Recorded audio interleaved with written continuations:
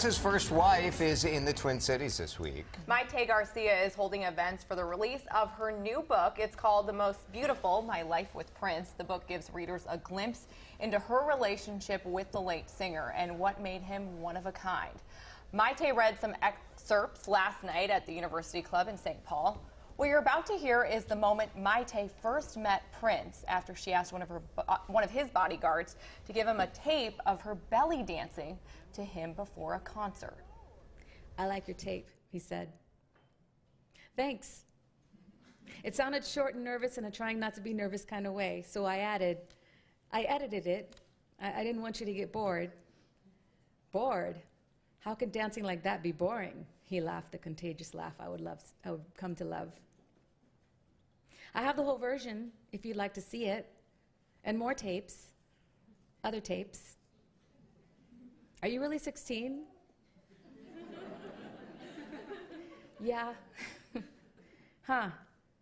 He nodded and bounced the Easter egg on his palm. "Well, would you like better seats?"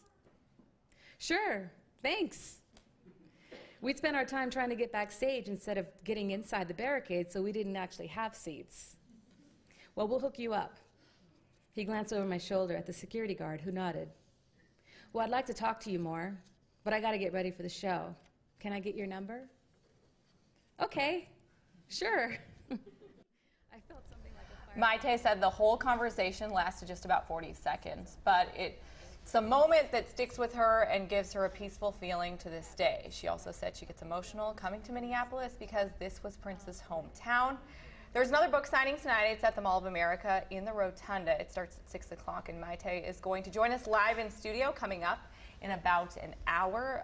The day she met Prince 5 years later is actually the same day he proposed to her. Huh. So kind of coming full circle. He proposed over the phone, yes. I think. Yeah, but they do have such a true love story. It'll be interesting to hear more from her coming out. She's very open about it in the book. Cool. Prince's first wife, Mayte Garcia, is opening up about her private life with the late singer in a new book. It's called The Most Beautiful, My Life with Prince. Mayte held a book signing last night in St. Paul. She has another one tonight, and we're so glad to have you live with us in studio this morning. Thank you. Mayte, good morning. Thanks for coming in. Thank you so much for having me. So Prince was so private, but a lot of people, I think, are surprised that you're really opening up in this book and sharing his story. Why now? It was something that I'd been planning on doing, but of course with his passing, it kind of got accelerated, and I wanted to bring a positive light and shed some beautiful moments with him. Well, you know, the truth is, after his death, everyone comes out of the woodwork to tell their Prince story. Yeah. Some people may be more close to Prince than others, right? Yeah. You were in St. Paul last night at this book reading, and I was interested what that experience was like for you, considering you lived here in Minnesota for a number of years, coming back and being with other Minnesotans. What was that like? You know, it felt very, very comforting. It felt like I was coming back home in a way. This was his home, and he brought me to this state, and I fell in love with it, and I consider it kind of in a way home, so it felt great. Together, for both of you, it was a very happy time in your life and a very sad time when you were married, but in the book you describe it as the happiest time in his life. Why is that, your time together? Well, I mean, creatively, if we look at it, I mean, emancipation was coming out, and we got married, and we planned on having a family, and that's kind of something that I think we both wanted in our lives, so I have to say it was a happy time. You read from the book the portion where you described that first meeting with Prince. Yes. Now, you were 16 at the time. You were just, I mean, I can understand you being that 16-year-old and Prince wants your number. You're like, hell yes, of course, you're giving him the number. But, you know, in retrospect, you look back and think like, whoa, I was only 16.